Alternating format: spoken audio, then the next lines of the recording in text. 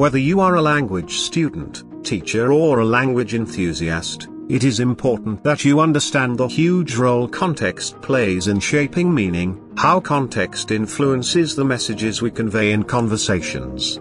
This turns our focus to the concept of pragmatics. What is pragmatics? Think of pragmatics as an investigation of a crime scene where detectives and crime scene investigators look around for evidences of a crime committed. Pragmatics is the study of the context that contributes to meaning making. It has to do with the unspoken factors that accompany speech, helping to clarify a message or its meaning. The study of pragmatics focuses on how both linguistic features, that is, spoken features, and non-linguistic features influence meaning in discourse. Just like the analogy used earlier, you can think of pragmatists as investigators, but these investigators are not primarily concerned with crime scenes. However, they are interested in finding out other details in a speech environment, the setting of a conversation, beyond the speech itself, that contribute to the meaning communicated by interlocutors, people involved in a conversation. Key concepts in pragmatics. Following are some of the key concepts in pragmatics. I have included links to videos that fully explain basic concepts in pragmatics in the video description. You can watch them to have a more nuanced understanding of these concepts, and don't forget to like and subscribe to our channel. With that out of the way, let's get back into the lesson. Context. Since the major preoccupation of pragmatics is the study of context, it makes sense that context is one of the major concepts studied in pragmatics. Context has to do with both the linguistic and non-linguistic features connected to a discourse which contribute to the meaning communicated. There are a number of contexts that exist, ranging from linguistic context dealing with words, physical context which deals with the location and time of a conversation, socio-cultural context which deals with the norms of the people involved in a conversation, etc. These types of context and more are considered in determining meaning in pragmatics. Deixis. Deixis is a concept in pragmatics that has to do with words that serve the purpose of pointing to persons or places.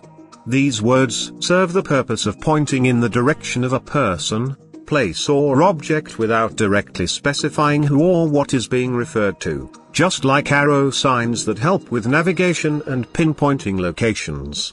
The types of deixis include person deixis, which points to persons using the personal pronouns such as I, me, we, you, they, us, etc. Place deixis, which points to locations such as here, there, up, under, etc. And time deixis, which point to temporal settings, for example, now, then, before, after, etc. None of these deictic references, as they are called, specify what they make reference to, but they point to them, thus contributing to meaning making in pragmatics. Cooperative principles.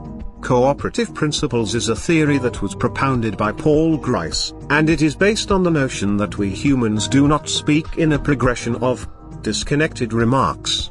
That is, we do not just speak at random without purpose or achieving anything, rather we cooperate on some unspoken rules in our conversations to ensure that we are understood when we speak, and we understand when spoken to, which ensures that messages are effectively communicated.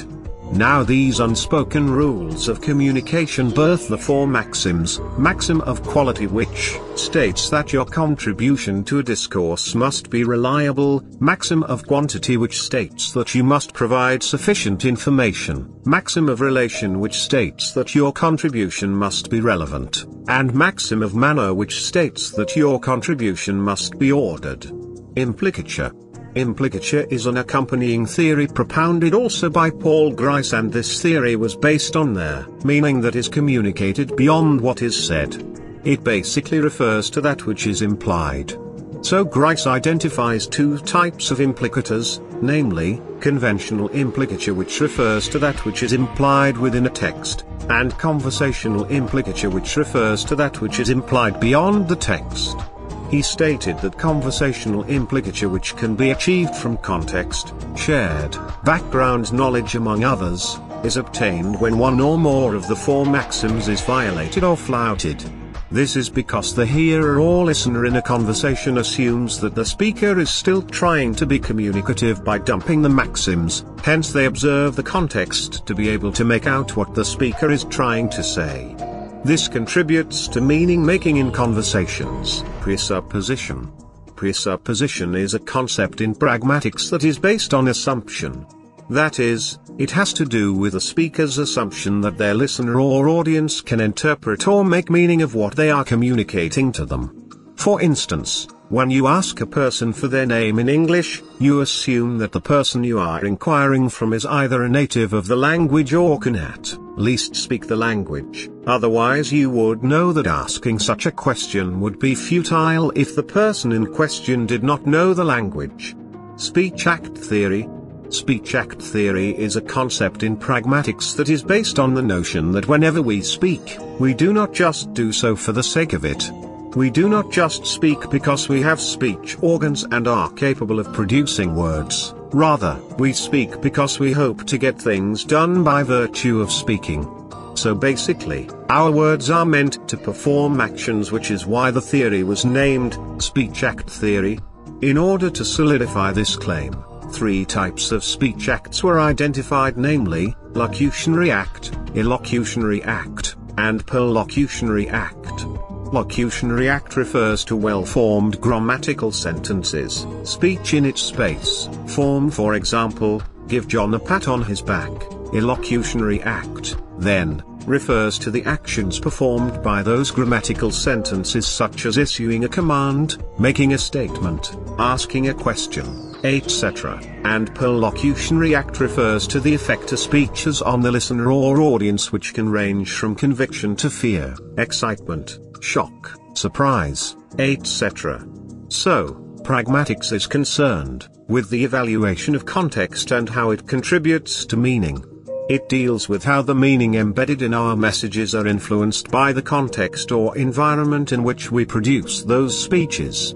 Some of the basic concepts in pragmatics include context, deixis, cooperative principles, implicature, presupposition, etc.